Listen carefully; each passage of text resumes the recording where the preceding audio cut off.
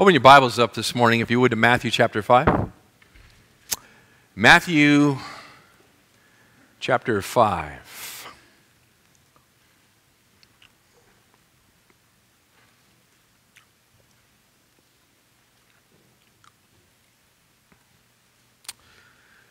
We're back to the Sermon on the Mount again this morning, and now to the second of the six contrasts that Jesus draws between himself and the prevailing religious authorities of his day, the scribes and the Pharisees. Jesus, as the Messianic king, is drawing this contrast between what was considered an acceptable level of righteousness in order to receive entrance into Messiah's kingdom, as taught by the scribes and the Pharisees, and the true level of righteousness that one must achieve to enter into the kingdom of heaven. The difference is startling, to be sure. It's a difficult text before us this morning. The topic is difficult. I guess last week was no picnic either, was it? It'll be difficult again next week. Jesus seems to have an ability to put his finger on the sore spot of all of our lives, doesn't he? He does it because he loves us. Because he wants us to understand spiritual truth, to not settle for mere externals, going through the motions, however good and noble those might appear. He does it because he wants us to recognize that in and of ourselves we do not have the level of righteousness necessary to enter into his kingdom. And that our only hope is to throw ourselves upon his mercy and faith, believe that he took our guilt, our sin upon himself on that cross. And that by his death he atoned for our sin fully and completely. And by his resurrection, he has conquered sin and death for all time. And that by faith in him, we too can receive the life of God in our own soul. Everlasting life. That's what it's all about. The religious authorities of Jesus' day, the scribes and the Pharisees, were content to practice an external form of righteousness. They were scrupulous about it. They went down to the nth degree in their keeping of the law. They tithed the smallest of household spices. They weren't playing around. They were very, very serious, and they were very good at it. And yet Jesus says in Matthew 5 and in verse 20 that unless you have a righteousness that passes theirs, you will not enter the kingdom of heaven. Jesus, in this sermon, is piercing through the facade that so many people erect about what it means to be righteous. He's breaking through the notion of external conformity to the law of God as all that is required. And he's drawing out really the true meaning and implications of God's law. My friends, God has not changed. The old covenant has passed away, to be sure, in Christ. We are not under the Mosaic law any longer. But as the Mosaic law revealed who God really is and how holy he is and what he expects, that hasn't changed. It's not that the God of the Old Testament is some sort of hard or harsh or unbending, unyielding God, and the God of the New Testament is more like Santa Claus, warm and fuzzy and easily negotiated. It is a terrifying thing to fall into the hands of the living God. He is exceedingly holy, and we are not. I've entitled this morning's sermon, Slaying Sexual Sin. Slaying sexual sin. This is a topic that we can all relate to and benefit from. But it's not an easy topic. It's not an easy topic.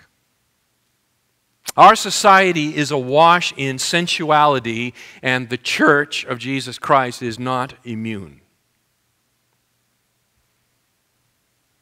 Sexual sin is a large problem among those who profess allegiance to Jesus Christ. And it knows no boundaries. It doesn't matter whether you're a man or a woman. It doesn't matter whether you're young or you're old. It doesn't matter whether you're a pastor or not. It knows no boundaries. One measure of our culture's addiction to sensuality is the grip that pornography has upon us as a people.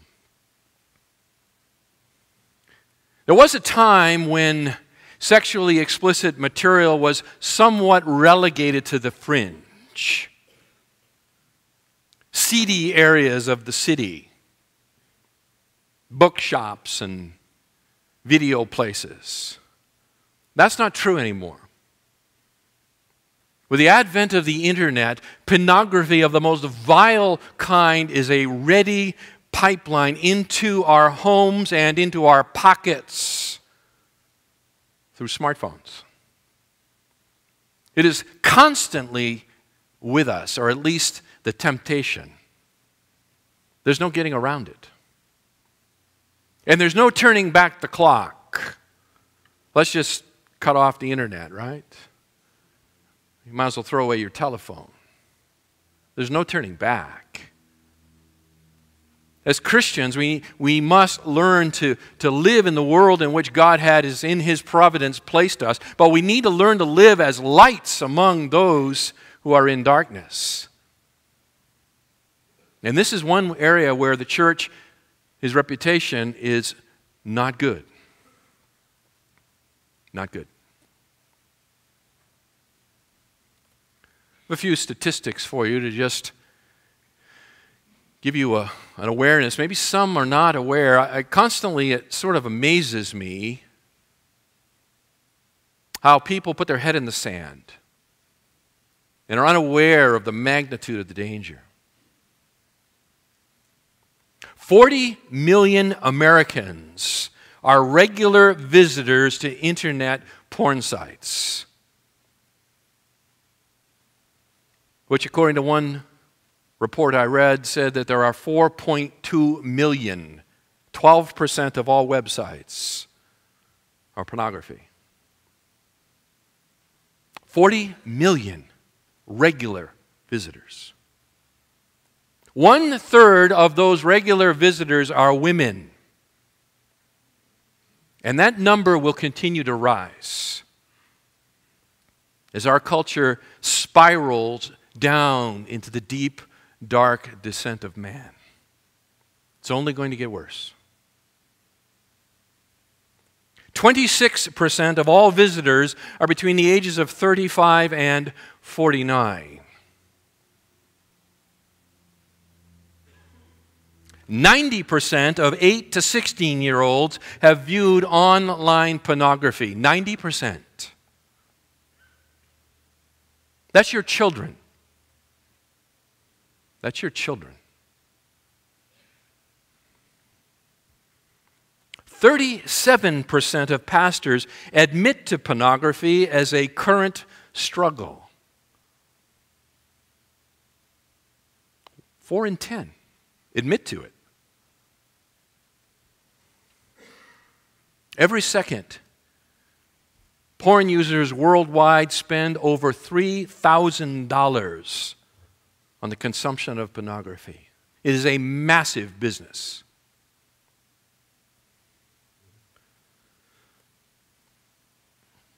Beloved, we are drowning. We are drowning in a cesspool of perversion. And the gospel is our only hope. It is our only hope to escape. The text before us this morning deals specifically with the sin of adultery.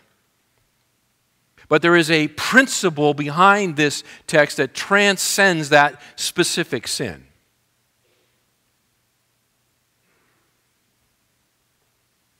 We're after that principle. In fact, from Jesus' words here in Matthew 5, verses 27 to 30, we can craft, I believe, a twofold strategy to employ in our fight against sexual sin so that we're able to overcome it. Beloved, we have to overcome it. This is very, very serious stuff. We have to overcome. Not in our own strength, but in the power of the indwelling Spirit of God. The Holy Spirit. God's people are called to be holy. We have to. We have to. The first part of that strategy is to recognize that the fight is eternal. Correct myself, internal. To recognize that the fight is internal. It's an internal fight. Let me read the text. You have heard that it was said, "You shall not commit adultery."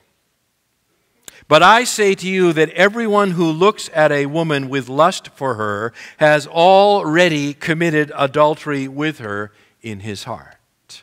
Stop right there.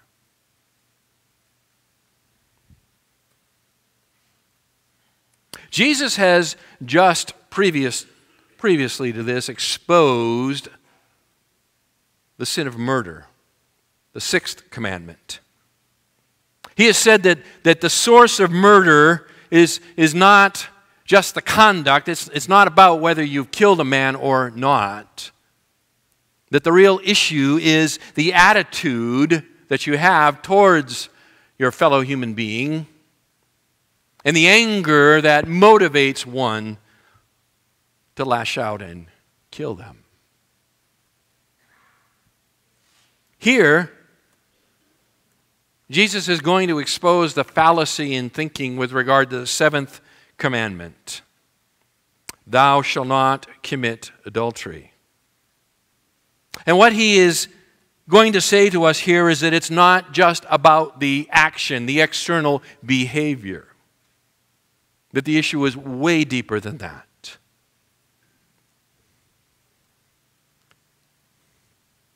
To be righteous is not just to avoid the overt sin of adultery. It's to deal with the lust of the heart. That's where we have to go. We have to go down deep. Perhaps it would be helpful to just define a couple of terms. The word adultery. What is adultery? Specifically, biblically, adultery is sexual intercourse by a married man or woman with someone other than their wife or husband. That is the biblical definition.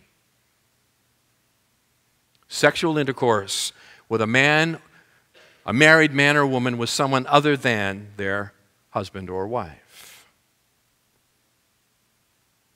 This is to be distinguished from the sin of fornication. The sin of fornication, Greek word porneia, we get the English word pornography. Fornication is illicit sexual intercourse between an unmarried man and woman. That is fornication. Jesus is talking here specifically about adultery. But he's going to take it down deep, and when he does, it's going to sweep it all up in one big net. The message of the Bible is exceedingly clear with regard to the wicked sin of adultery. exceedingly clear. To take another man's wife is wicked, even in the eyes of the pagans. It is something that has been wired into the human conscience by the fact that we bear the very stamp and image of God. Turn with me to Genesis chapter 20. Let me demonstrate that to you.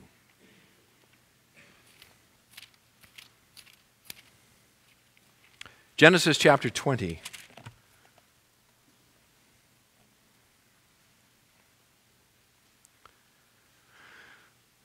Genesis chapter 20 is a sorry account in the life of Abraham, the great patriarch of Israel, the father of the faithful, indeed our father in faith. A very sorry account indeed. Abraham is journeying around in verse 1 in the land of Canaan, surrounded by pagans and afraid for his life. He is convinced they will kill him and take his beautiful wife. And so he has this strategy he has concocted, which is that she is to tell anyone who inquires that she is his sister.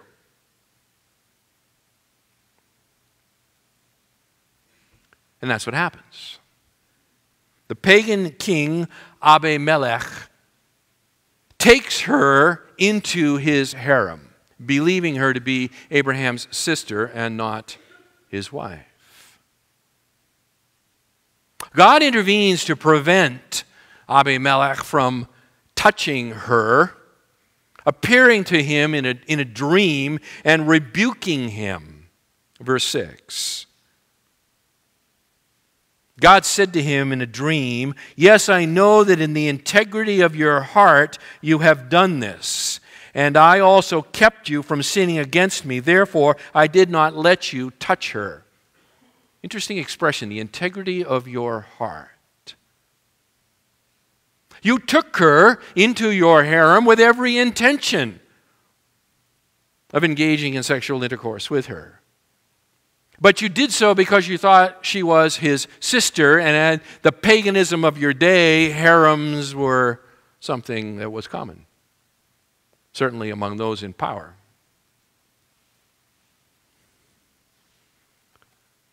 But when you realized she was his wife, you restrained yourself. Jump over to verse 9. After this encounter with God, verse 9, Abimelech called Abraham and said to him, "What have you done to us? And how have I sinned against you that you have brought on me and on my kingdom a great sin? You have done to me things that ought not to be done." That is an amazing confession on the lips of a pagan king. What in the world were you thinking? Everyone knows you do not take another man's wife. What in the world are you thinking? Job, contemporary of Abraham, likely, says in Job 31 and verse 11 that adultery is a heinous crime. Heinous crime. Proverbs chapter 2, go ahead and turn over there. Proverbs 2 says that adultery is the path of death. There are two paths in the book of Proverbs, the path of life and the path of death. The path of life is the path of wisdom, lived in obedience to God. The path of death is to reject God and the world as He has created it. Chapter 2, verse 16. The father writes, verse 1, "My son, The father writes to his son these words to deliver him from the strange woman, from the adulteress who flatters with her words. The one who leaves the companion of her youth and forgets the covenant of her God. Son, listen. Her house sinks down to death, and her tracks lead to the dead. None who go to her return again, nor do they reach the path of life. It's an incredibly frightening statement. Son, listen to me. You walk down this road, and it will take you straight to hell.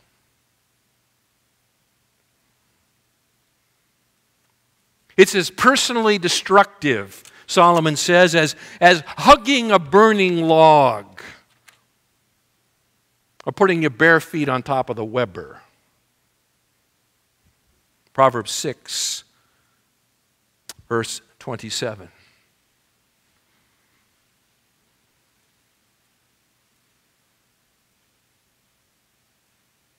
Can a man take fire in his bosom and his clothes not be burned? Or can a man walk on hot coals and his feet not be scorched? So is the one who goes into his neighbor's wife. Whoever touches her will not go unpunished. It is personal destruction to go down this path. You might as well reach into the burning fireplace and grab a big old log and wrap your arms around it. Take off your shoes and dance a jig on the hot coals.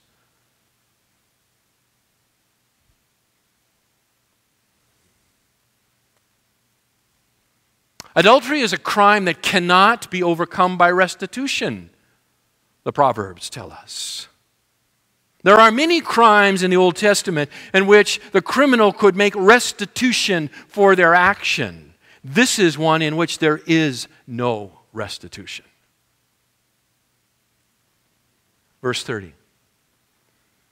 Men do not despise a thief if he steals to satisfy himself when he is hungry. But when he is found, he must repay sevenfold. He must give all the substance of his house. The one who commits adultery with a woman is lacking sense. He who would destroy himself does it. Wounds and disgrace he will find, and his reproach will not be blotted out. Why? Because jealousy enrages a man, and he will not spare in the day of vengeance. He will not accept any ransom, nor will he be satisfied though you give many gifts. Listen, if somebody breaks into your house and they steal your flat screen TV, they can make restitution, can't they? They can buy you another one. Under the law, they could buy you 7. What are you going to do when you take a man's wife? What are you going to give him? What would you do when you take a wife's husband? What are you going to give her? You can't give back what you've taken. There's no restitution. None. The Mosaic Law prescribes death. Leviticus chapter 20.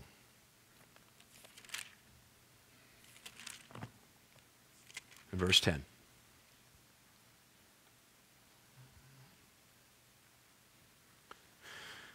Leviticus chapter 20 and verse 10.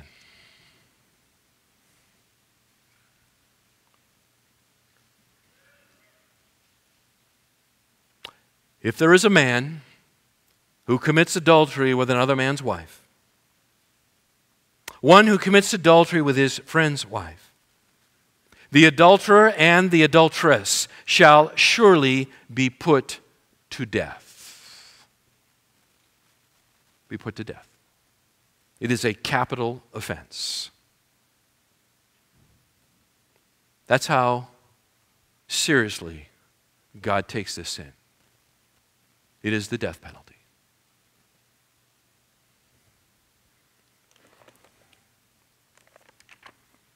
Back to Matthew 5.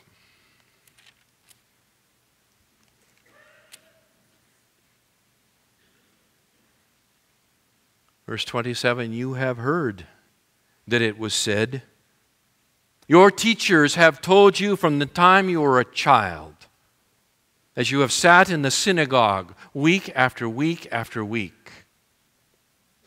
You shall not commit adultery. It is the seventh commandment. But I say to you that everyone who looks at a woman with lust for her has already committed adultery with her in his heart.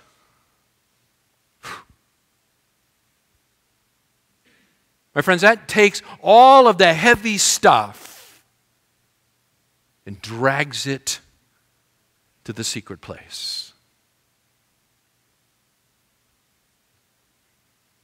Do not think just because you have not committed the external act that you are righteous. That somehow you can check it off. Seventh commandment, got it.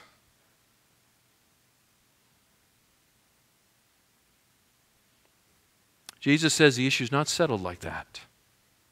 We don't get off the hook that easily. It requires an examination of our heart. And when we examine our heart in light of the Word of God, all is not well. All is not well.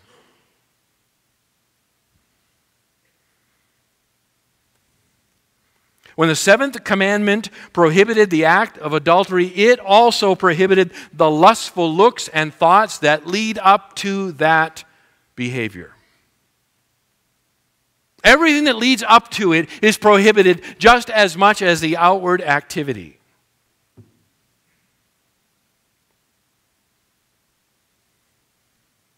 Furthermore, by focusing on lust rather than the act of the adultery, Jesus widens the implications here of the seventh commandment to all sexual sin.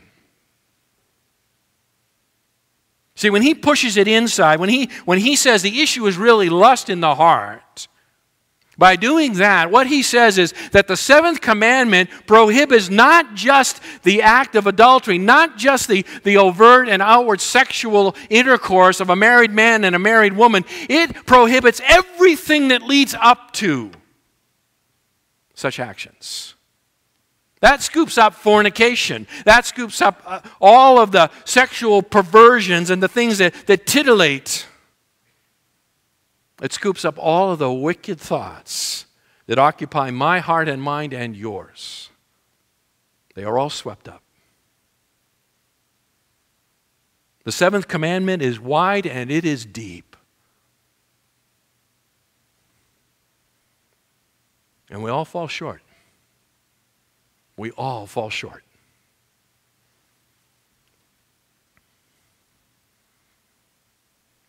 Jesus places the battlefield upon which this struggle must take against sexual sin not on the outside but on the inside, right? It's not about what I do and I don't do. It is ultimately about how I think about others. Listen, you cannot love someone you are lusting after. They have become an object for your own personal gratification, a wicked gratification. When it's on the inside, nobody sees it but God, right? You sit there looking all pious on the outside, and inside the mind is an active factory producing one lust after another.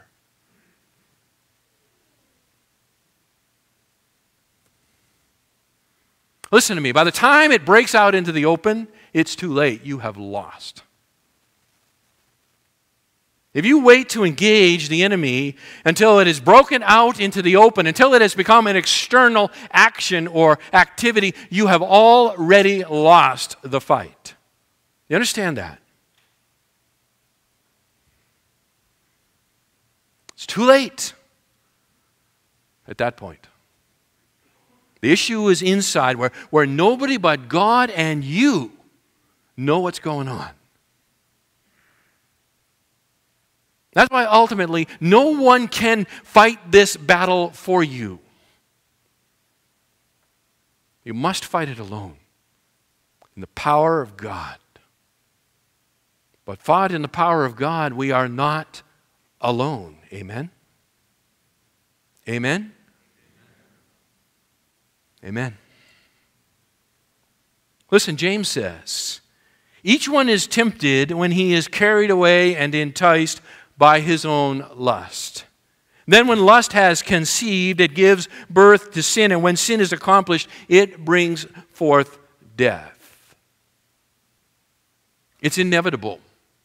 Once conception has occurred, it is only a matter of time until the sin baby is born. And conception occurs where nobody but God and you know about it. Listen, if we're going to understand sin, we need to understand how it works. There is a pattern to sin. There's a process that brings about human behavior. Not just sinful behavior, by the way. All human behavior comes about according to a process. And the process occurs every single time. We may or may not be aware of the process occurring, but the process is going on. It's what produces human behavior. It goes like this. It begins in the mind, we think. It begins in the mind, we think something. From the mind, it goes to the affections. We desire something. From the affections, it goes to the will. We decide something. And from the will, it goes to the behavior. We do something. This is the process. We think, we desire, we decide, and we do. Let me give it to you again. We think, we desire, we decide, and then we do. That's the process. What we think is good, we desire it. It captures our affections. What captures our affections, we necessarily decide to pursue. That is, our will becomes captivated. What captivates our will determines our behavior. We will do it. We will do it. What that means, beloved, is that the fight has to occur way back at the beginning of the series. It has to begin back with what we think. That's where the fight is to be had. In the mind, what we're thinking. We have to change what we think. Romans chapter 12 and verse 2, the Apostle Paul says it this way. Do not be conformed to this world, but be transformed by the renewing of your what? Your mind, so that you may prove what the will of God is, that which is good and acceptable and perfect. The fight occurs internally in the mind. Used to be an old expression in the computer industry, I don't know if it's still true or not, but it went something like this: garbage in, garbage out. That is, that if you mess up the program or you put in the wrong data, the output is trash. It's unreliable. What's true of the human mind? Garbage in, garbage out. You fill your mind with trash, and it will produce trash out through your hands. Beloved, we can very confidently say that whatever feeds the imagination will determine a person's path in life. Whatever feeds the imagination will determine a person's path in life. That which they think about will ultimately determine that what they do. There's no getting around it.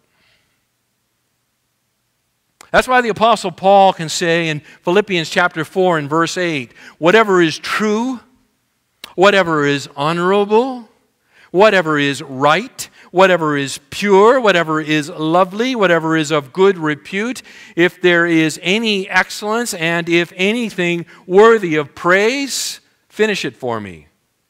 Dwell on these things. Dwell on these things.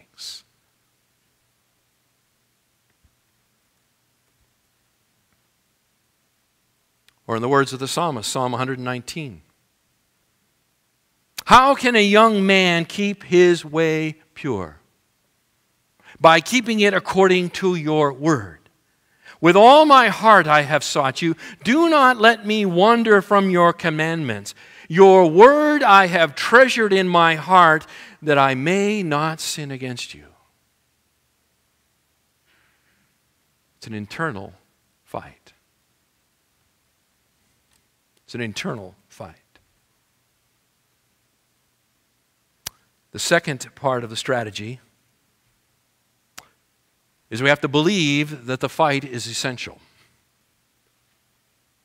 We have to believe that the fight is essential. We have to recognize that it is an internal fight, and we need to believe that it's a fight worth having. In fact, it's essential. It's essential. Matthew 5 and verse 29. If your right eye makes you stumble, tear it out and throw it from you, for it is better for you to lose one of the parts of your body than for your whole body to be thrown into hell. If your right hand makes you stumble, cut it off and throw it from you, for it is better for you to lose one of the parts of your body than for your whole body to go into hell.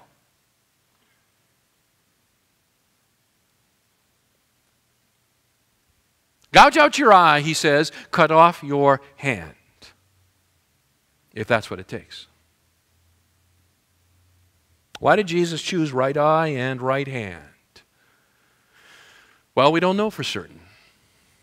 We do know this, that 90% of the world is right-handed. That would give it its most general application, wouldn't it? The loss of the right hand would be a very severe loss. Some commentators think that perhaps the loss of the right eye refers to the issue of a soldier in battle who holds their shield in their left hand and hides their face with it, thus covering their left eye and leaving only the right eye exposed. The loss of the right eye makes one an impotent soldier. Well, may be true. I don't know why he says it. But he focuses on the eye and the hand. We can say it this way: the look and the activity. The eye and the hand. And he says, listen, if the look or the activity leads you into sin, and since sin results in judgment, it would be better to go about life blind and crippled than to be healthy in this life and burn eternally in the next.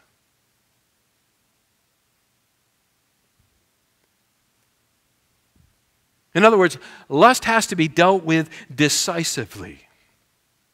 That's the message. Lust must be dealt with decisively, for failure to do so will result in eternal condemnation. Twice he says it, verse 29 and verse 30. Your whole body thrown into hell. He has made this an essential fight.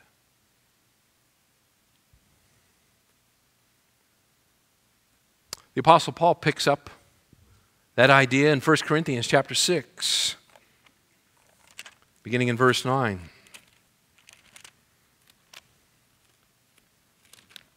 1 Corinthians 6 and 9.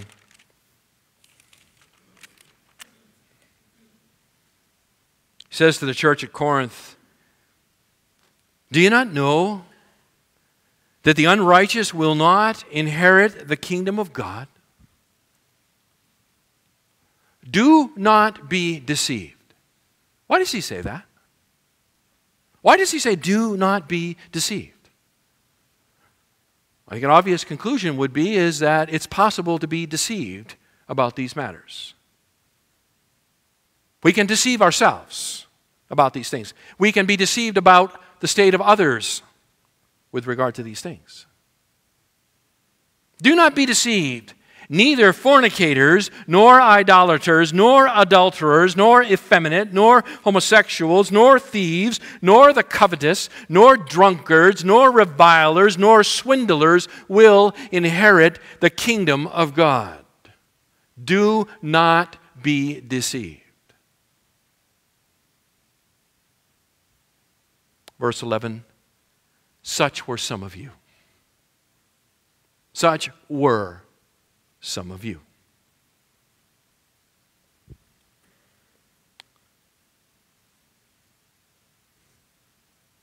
But you were sanctified. You were justified in the name of the Lord Jesus Christ and in the Spirit of our God. At the cross of Jesus Christ, even these wicked sins can be forgiven. But they must be forsaken. Do not be deceived. The author of the letter to the Hebrews, in Hebrews 13, verse 4, he says the marriage is to be held in honor among all. And the marriage bed is to be undefiled. For fornicators and adulterers, God will judge. God will judge.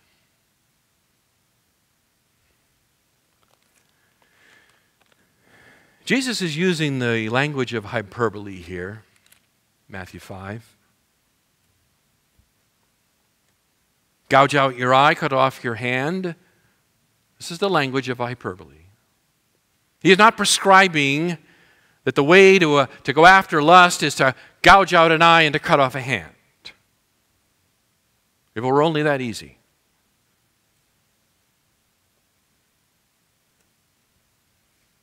The struggle against sexual sin is an internal struggle. Therefore, external actions by themselves cannot and will not carry the day. It's not just as simple as cut off your hand, gouge out your eye.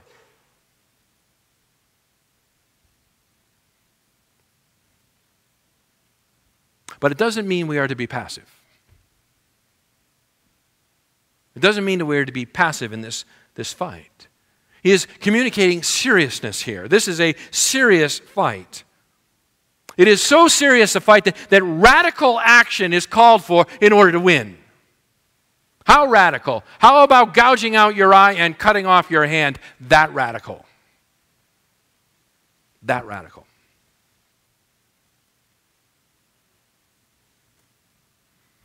Romans 13, verse 14, put on the Lord Jesus Christ and make no provision for the flesh in regard to its lusts.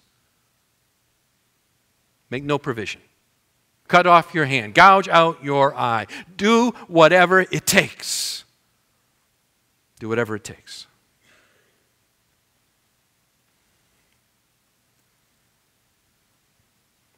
The time that remains, I want to go through a few things, a few ideas with regard to applying the seriousness of Jesus' words. Starts this way. First, listen, we have to deal with pornography. We must deal with pornography.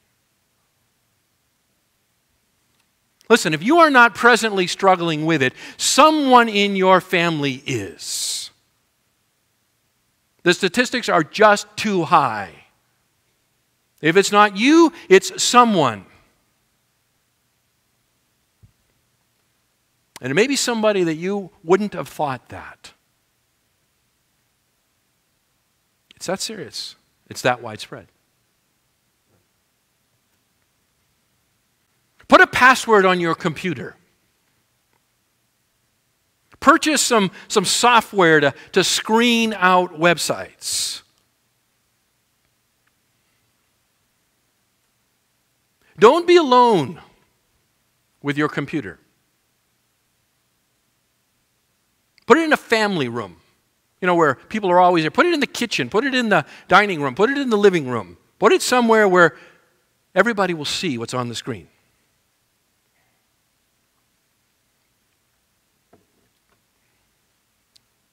Turn off the internet at night when you go to bed. Parents, turn off the internet. Moms and dads, check your children's smartphones periodically. Well, I don't know how they work. Well, then you should. Or don't give you one to your children. They have access to the internet 24/7 on a smartphone. You know that, right? 24/7. Alone at night, laying in their bed, they have access to a gigantic pipeline of sewage. And you'll never know.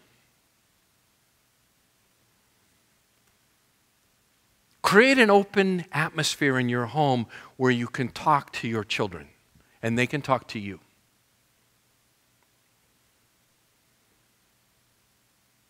Tell the people in CNC who are struggling, listen, you need to tell the one person you're most afraid to tell. That's who you need to confess to. You need to come out of the darkness, and the way to come out of the darkness is to go to the one person you are most afraid of confessing this to, and then confess it to them. Well, I could never do that.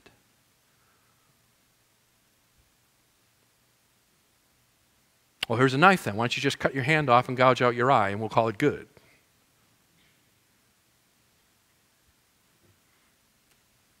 Find a friend who will ask you hard questions.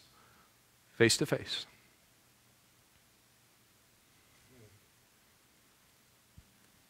And most importantly, pray. Pray, pray, pray, and saturate your mind and heart with the Word of God. Go to Romans chapter 6 and read it again and read it again and read it again and memorize it until you become conversant with Paul's statements there. You are no longer a slave to sin. You are now a slave of righteousness. You do not have to give in. If you do, it's because you chose to. It's because you chose to. In the same way you came to Jesus Christ by faith, you must appropriate the power of the indwelling Christ by faith, and He will break your bondage. Indeed, He has broken your bondage. You merely now must appropriate what He has already purchased for you.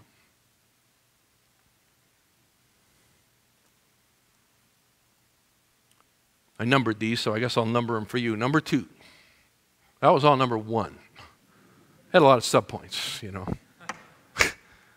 Number 2. Not everybody reacts to visual images in the same way.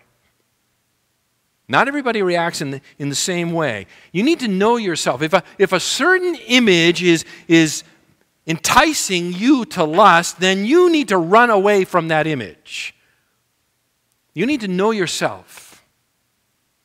If there's a certain billboard, a certain movie trailer, a certain magazine in a supermarket, I don't know what it is. If there's some image that is causing you to lust, you need to turn and run away from that image. And it's not about, well, it doesn't bother my friend. First off, you don't really know whether it's bothering them or not because they're lying to you. It's all about you in this matter. You have to fight the fight. You have to win. And you have to turn and run away. Listen, my wife and I, we don't window shop. Okay, we don't window shop. We don't go to the mall or, whatever, Victoria Gardens, and just sort of walk around peering in store windows. The reason we don't do that is because all it does is frustrate me. Why in a world where I want to look at a bunch of stuff I cannot have? Right? So I don't do it. Do not window shop with sensuality. Listen, you got catalogs coming to your house that have pornographic pictures in them? Stop it. Cancel. Cancel. Well, but I might not know about a sale. Cut off your hand then. I mean, we rationalize this stuff away. Run away. Listen, I'd say this, and I've said it to a man before. If on the way to work, the route you're driving to work takes you by a billboard, and the images on that billboard entice lustful thoughts in your mind, then you need to find another way to go to work. No, but I can't do that. It would take me 10 miles out of my way. Then drive 10 miles out of your way. Cut off your hand, gouge out your eye. What is the price of your soul worth to you, man? Another 20 minutes on your commute? Quit your job if you have to.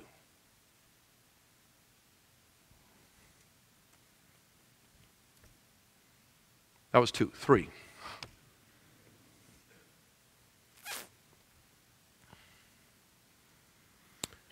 Ladies, please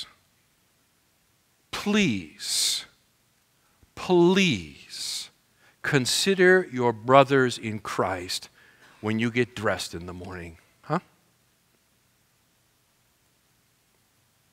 What are you trying to do? I know you don't understand. You're not moved in the same ways. I get that. What are you trying to do to us? We live in a culture that is saturated in sensuality. Why would the Church of Jesus Christ just adopt it?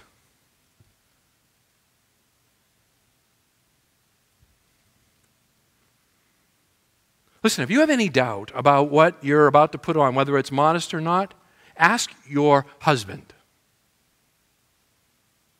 Or if you're at home, ask your father. Or an older woman in the church, if you don't have a father with a reliable sense. What I am saying to you is that if you are not careful in how you dress, you will cause your brother in Jesus Christ, for whom Christ has died,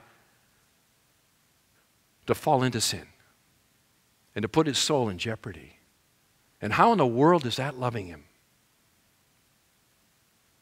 Yeah, but I want to dress the way I want to dress. Yeah, that's the problem. That's the problem. You care only about yourself. Please, do not let your freedom become a stumbling block for your brother in Christ. Young men, you can help each other.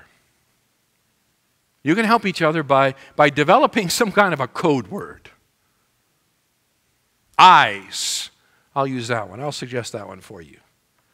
You just need a code word so that when someone observes a person or a thing that presents temptation into sensuality, they can just say eyes, and all the rest of the brothers know what to do. Check out your shoelaces. Right? Check out your shoelaces till the coast is clear. I don't know, that kind of sounds stupid, doesn't it? Beloved, it's our soul. It's our soul. Will we not help one another?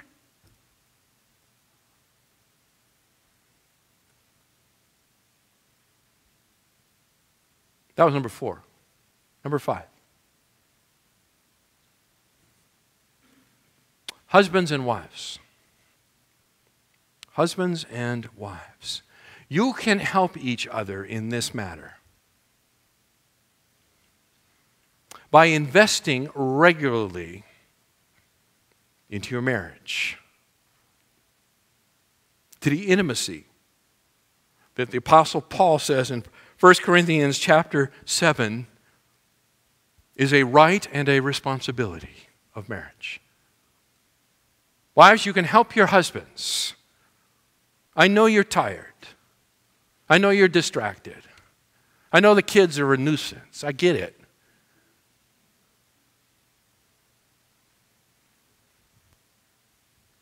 But you can help. You can help. Husbands, you can help your wives. According to Paul's words in 1 Corinthians 7, it cuts both ways. A regular, God-honoring time of marital intimacy can help. Wouldn't you do that for someone you love? Oh, I'm sure there are many more. Many more. Listen, this is a fight that we have to win. This is an eternal, internal fight. This is an essential fight. This is a fight with eternal consequences.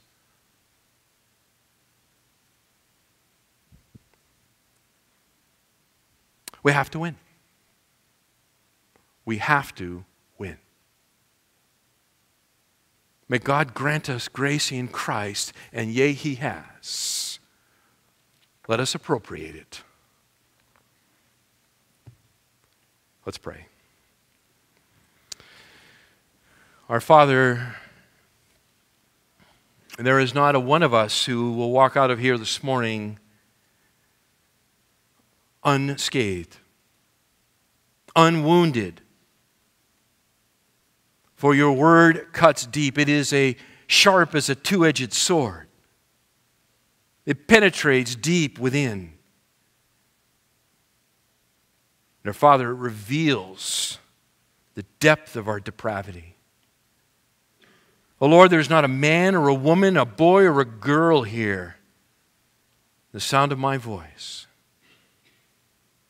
who has not sinned in this way. Oh Lord, we know the temptations for this sin are always with us. The fight never ends. And yet, oh Lord, it's a fight we have to have. And it's a fight we have to win. But Father, help us to appropriate our riches in Jesus Christ. Let us saturate our minds upon His Word. Let us fight off those thoughts when they first show their ugly head. Let us not take them out and entertain them. Let us show them the door like an unwanted guest. Oh God, I pray for Foothill Bible Church. And I pray, oh Lord, that we would be in reality what we are in principle, a holy people. We cannot do it on our own. But with Christ, we can win. We ask you to help us now in Jesus' name. Amen.